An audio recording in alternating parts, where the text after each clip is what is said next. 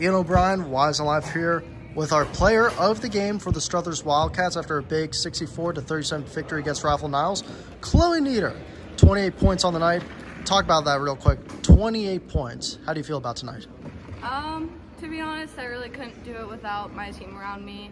Being able to them give me passes, me give them passes, we kind of all work together, and from there it just comes pretty easily.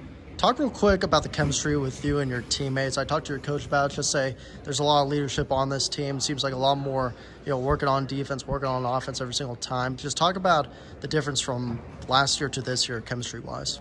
The difference last year, this year, I feel like our senior bond is more tightly knit.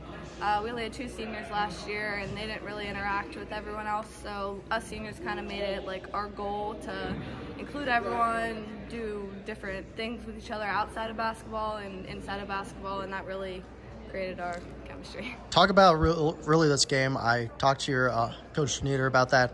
64-37, as we said, but it wasn't always like that. At one point it was only like a 14-point game, and then they were coming back. Then you guys, you ladies pulled away. Talk what changed in that fourth quarter. I feel like kind of our discipline on defense kind of changed, because there's a moment where it kind of like laxed off, and that's where they really were able to come back. And so coach kind of just like called timeout, said, listen, this is what we got to do, and we know quickly to snap back and get back at it. Talk about it real quick. You're close to 1,000 points on the season right now, or in your career, excuse me. We were 67 coming into this game, then 47, and now it seems like you're only, about 30-some away by the looks of it, around that. Talk about that real quick and that accomplishment from your career here to now.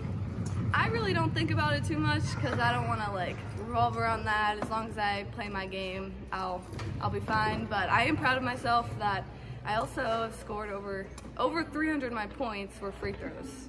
So out of that, however many I have right now. So pretty proud. Last but not least, South Range coming up next Monday. Talk about them. What's going to take to beat them? Defensively, we got to pick it up and work together. Don't make stupid mess ups, and take care of the basketball. All right. Thank you, Chloe.